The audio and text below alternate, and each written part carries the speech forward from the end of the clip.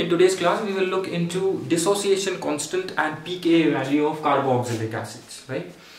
What we basically do in this, we'll be doing in this lecture is, we'll see how acid strength can be expressed in terms of dissociation or ionization constant and in terms of pKa value, right?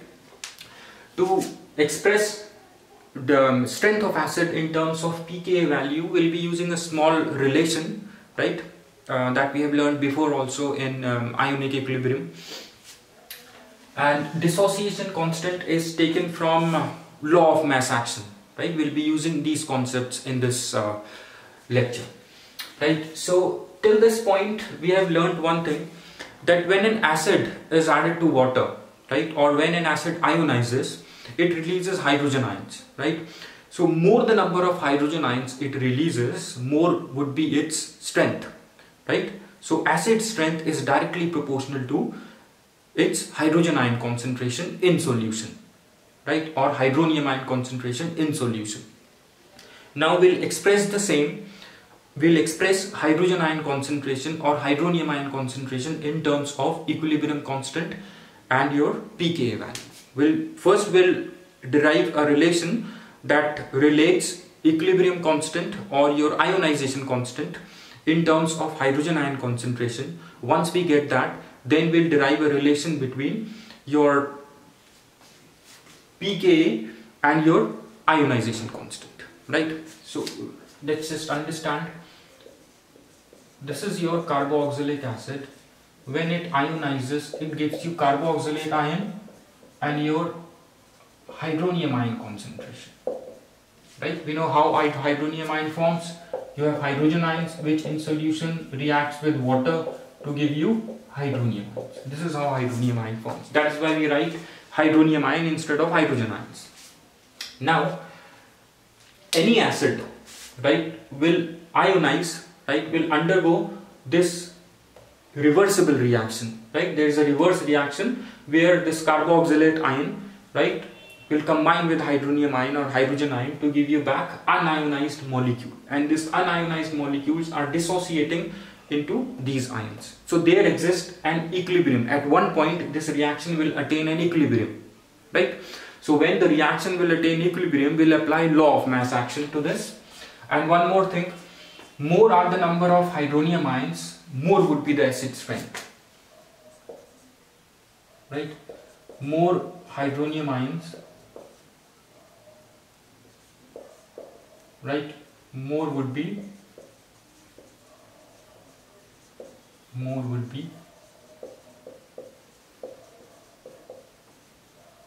acid strength.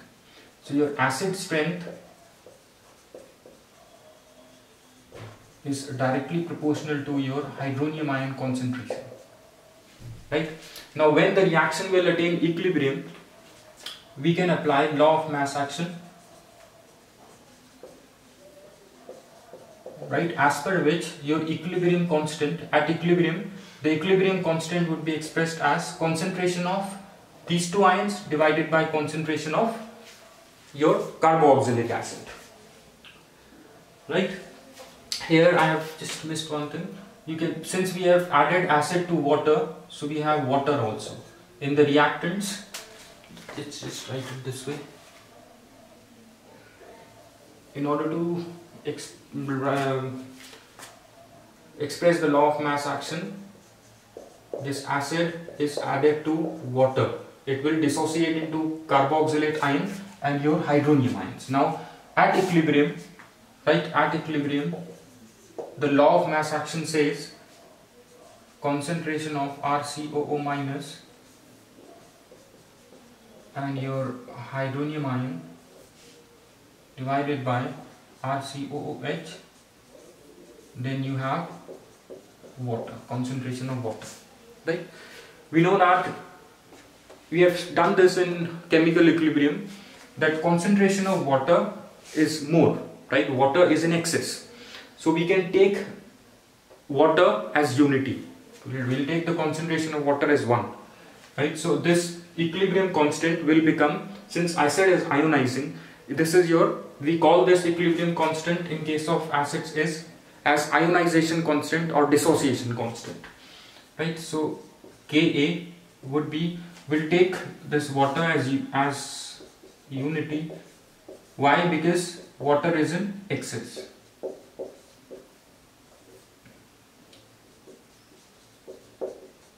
Like this, right? Since water, concentration of water we have taken as 1, right? Why? Because water is in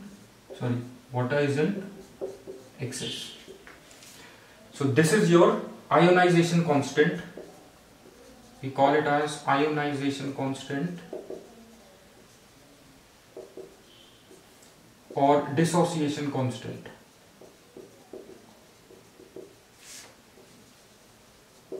Dissociation constant of acid, right? Now, since here we said that acid strength will depend on the concentration of hydronium ions. More is the concentration of hydronium ion, more would be the acid strength, right? Here, acid strength is directly proportional to hydronium ion. Now, from this relation, your Ka is also directly related to your hydronium ion, right? This is your first relation, this is your second relation. From first and second, if your acid strength is directly proportional to hydronium ion and your Ka is also directly proportional to hydronium ion from this relation, then your Ka is directly proportional to acid strength. From first and second,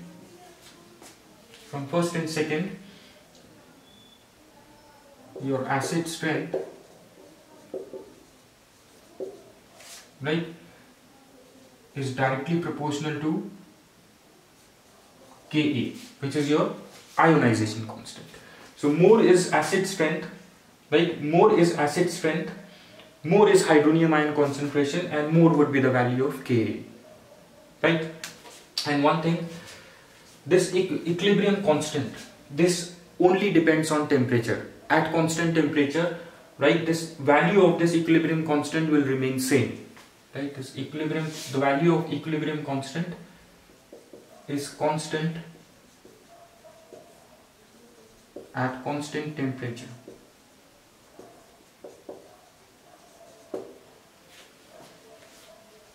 Right? Now we got this relation that acid strength is directly proportional to Ka value. More is the value of Ka, more would be your acid strength. Right? So since we know that from previous discussions, we know that in HCOOH is stronger acid than CH3COOH. Right? So here Ka value for formic acid would be higher compared to CH3COOH. Right? Because formic acid is a stronger acid. That means hydrogen ion concentration would be more, or hydronium ion concentration would be more. That means higher would be the value of K. So higher Ka value means more acid, more is the acid strength. Right? Now it has been seen that the value of Ka is very less. Right? It is expressed in negative powers of 10. Right? Like for acetic acid, Ka value is 1.75 into 10 to the power of minus 5. Right? And for your formic acid, this is for acetic acid, and for formic acid, Ka value is 117.7 into 10 to the power of minus 5. Right? The value is very less. Right? This is a very small number. So what we do is, now we'll learn how to express acid strength in terms of pKa value. What we do is, we express acid strength, right, in terms of pKa value. Right? Let's see how we can do this. We know that pKa is equal to minus log 10 of Ka. Right? This is the relation. Since we know the value of, since we know Ka, right, or the value of Ka, using the value of Ka, we can find the value of pKa from this relation. Right? So this is your negative logarithm of equilibrium ionization constant. pKa is negative logarithm of ionization constant, right? So more is the value of Ka, less is the value of pKa, right? Since pKa is negative logarithm of ionization constant, so more is the value of Ka, less is pKa, right? So that is why if you pKa value for formic acid, if you look, it is pKa value for formic acid is around it's 3.75, right? If you want to see the pKa value, it is 3.75 for formic acid, right? And for acetic acid, it is 4.76.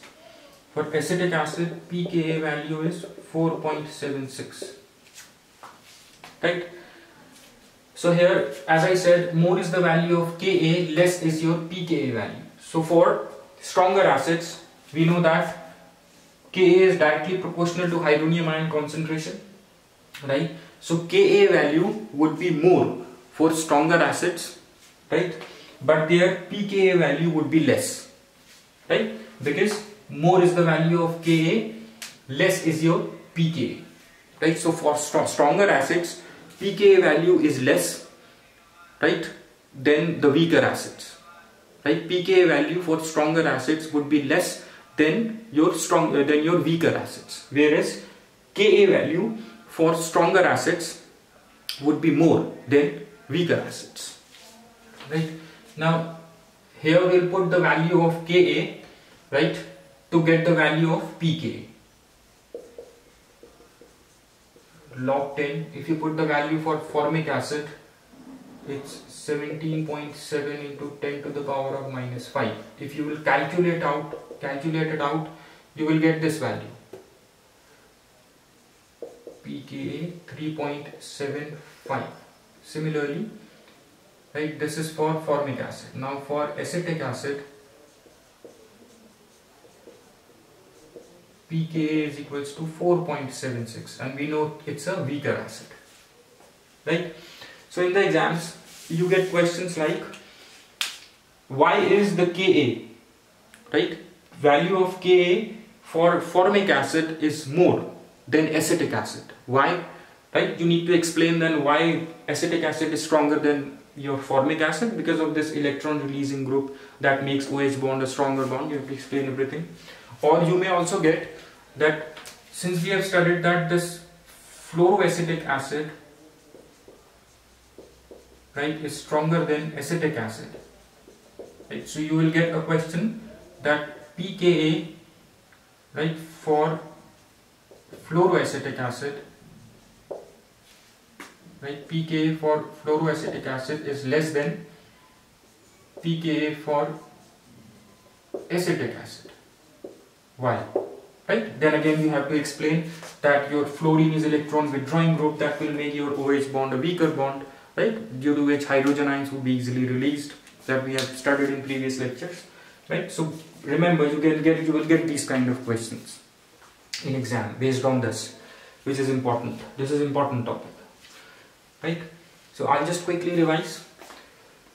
This is your ionization of acid at equilibrium. We apply law of mass action where we get this. Water is in excess, so we take its concentration as 1, right? So this Ka would be ionization constant or dissociation constant of an acid, right?